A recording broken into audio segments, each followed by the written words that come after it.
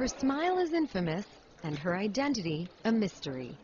Now scientists are recovering skeletal remains from a Renaissance-era tomb that may bring them one step closer to finding out if the subject of the Mona Lisa is indeed Lisa Gherardini, the wife of silk merchant Francesco del Giocondo. Historians say Gherardini spent her last years at the Saint Orsola convent, where the hunt for her bones began last year. Lead researcher Silvano Vinceti will compare the remains with those of 3 women found at the convent. A long research on family tombs showed that by tradition families were all buried together, father, mother, children.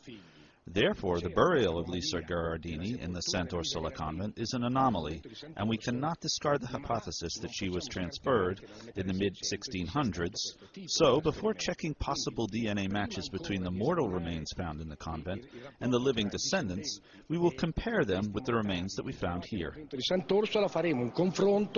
Once a DNA match is made, Vinceti says an image of Gherardini's face can be generated from the Saint Orsola skull and then compared with the painting.